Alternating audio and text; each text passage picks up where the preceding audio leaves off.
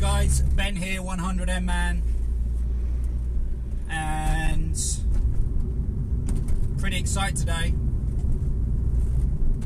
for reasons that will be disclosed later. This morning I want to talk about the need to really embrace an identity. And it's not as a result of any particular conversation I've had recently. I actually jotted down some notes for a new book I'm working on the other day, and I thought it was relevant, especially at this time where I am in my life. Share a little bit about my learnings, but also put it into context for those people that are watching and utilising the words, recommendations, concepts and my own beliefs in their own sporting practice. I'm referring to identity because one thing that I found sport or training or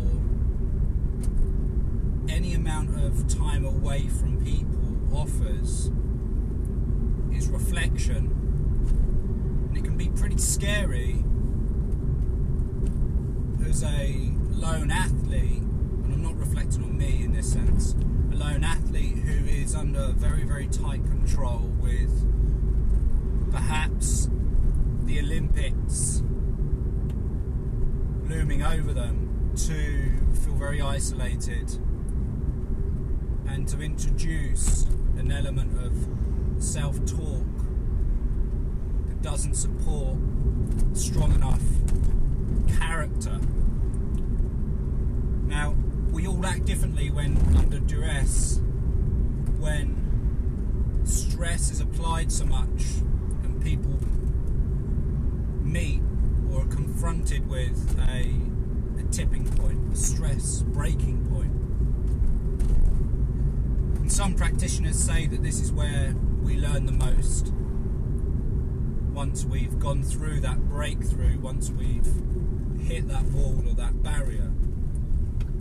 In my world, I'm not actually sure we need to reach that level of breaking point in order to rebuild. Of course, people that have gone through that process will identify and state that it was the turning point in their life, and I agree with them.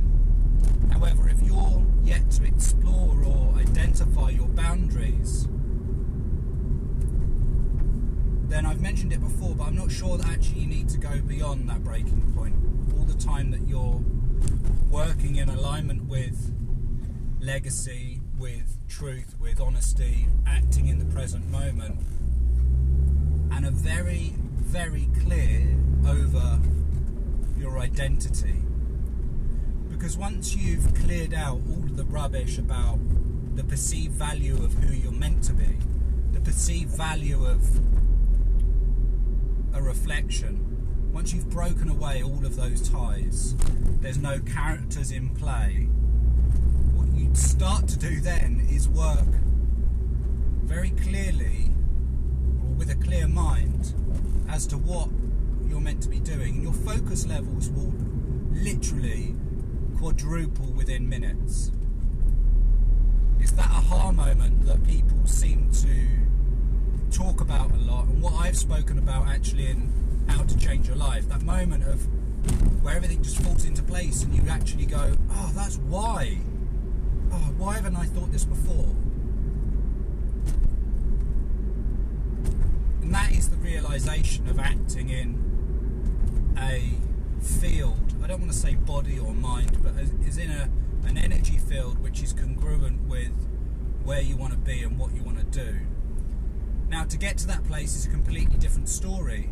To get to that place, you've got to understand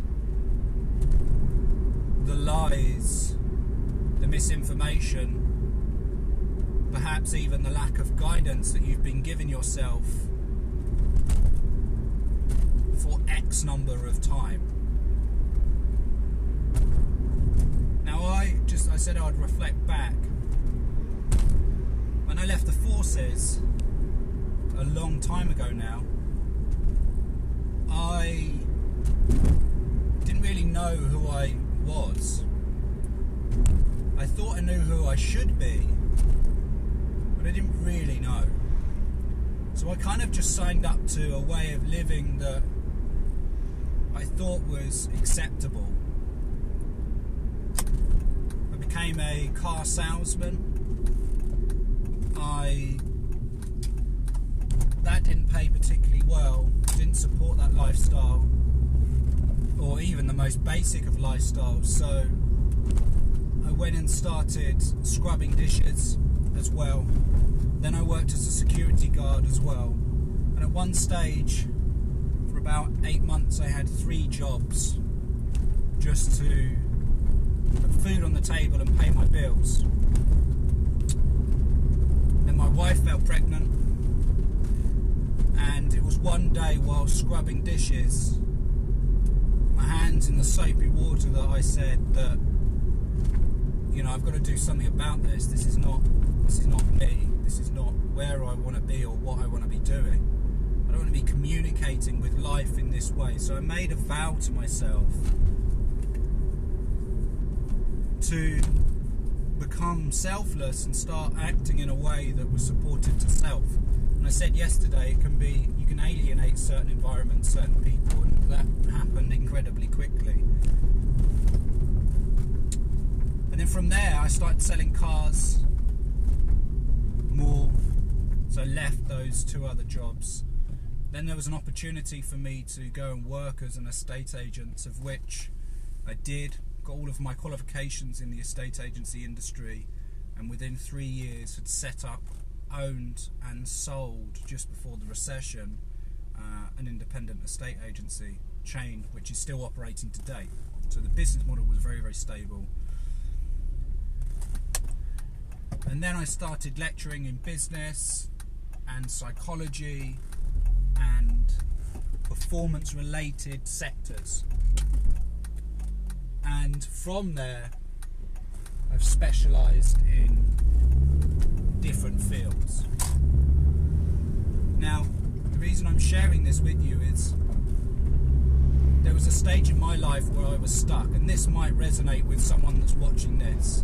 You're at a crossroads where you know that things can't go on for much longer following that certain suit, but you don't know what else to do. If you're halfway through a training program, your coach leaves, or you've got a large event coming up and you're not aligned perfectly with that self, with that direction, with that identity which is supportive, and that's where the niggles come in. That's where the brain starts playing games with you, your thoughts, and where self-doubt starts to come in, because you're not in alignment. When I had my hands in soapy water, I was not in alignment with self, and the communication internally was very, very poor. What did I do to get out of it? Well, I made the choice to do something about it. I made the choice to change. And it's been a long journey to get to this point. We're talking 15 years plus, specialising in an industry, working every day to build and help other people. So it's not something that comes easily, lightly or freely. It's something you have to invest a lot in, not only time and effort, but also the financials that are required as a result. And I'm sharing this with you today because I think it's important that we align ourselves, that we think about the bigger picture, we think about the internal happiness. I actually worked with a team sport, a guy in the US a few years ago now that had been benched a couple of times due to an element of misalignment. Once we established that identity, once we established who actually he was, he found himself actually not being put on the bench, because he no longer had to be concerned about who he was acting out, who he was trying to be in front of his coach, his peers, the media. So it removed him from that fear of rejection, that fear of the unknown, that fear of anything, because he no longer had had to play a character because he was the person he wanted to be. He was demonstrating the true identity of self. And as I've said before, you can only hide within that place for so long, especially if you're in the media limelight or you're under duress. That true person will come out. That true identity will come out. It's making sure that that true identity is something that you're quite happy to share with the rest of the world. And as I said, it doesn't matter if you're an Olympic athlete or just a local club player. When the pressure's applied and you're at that limiter, you want to make sure that nothing comes out that you've been hiding or suppressing for a long time, because that's when you'll break. That's when you'll go beyond. So that's it for this morning. As always, please remember to subscribe, sign up to our newsletter for more tips and advice. If you're struggling in your particular field, then there's some availability in my coaching coming up in the next 6 weeks time. A couple of slots as I come to the end of working with a certain project. So if you're interested, or you feel that perhaps you could benefit from a few one-to-one sessions, then remember to head over to the website 100mman.com and apply using the coaching button. For now, peace out, be safe.